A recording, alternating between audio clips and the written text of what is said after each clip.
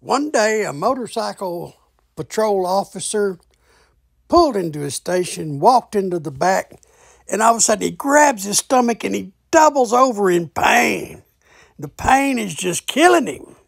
Well, his buddies call an ambulance for him, and they rush him to the hospital, to the emergency room, and the doctors there probe and test, and they end up performing an emergency appendectomy on the officer.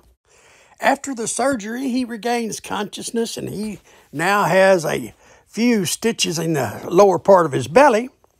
But as he moves, he feels something pulling against his chest.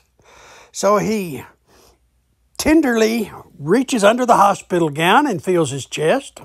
There he finds a couple of long strips of super adhesive medical tape attached to the hairs of his chest. Written on the tape is the message, "Get well soon, I'll be in later to remove the tape." Signed, the nurse that you gave a speeding ticket to last week.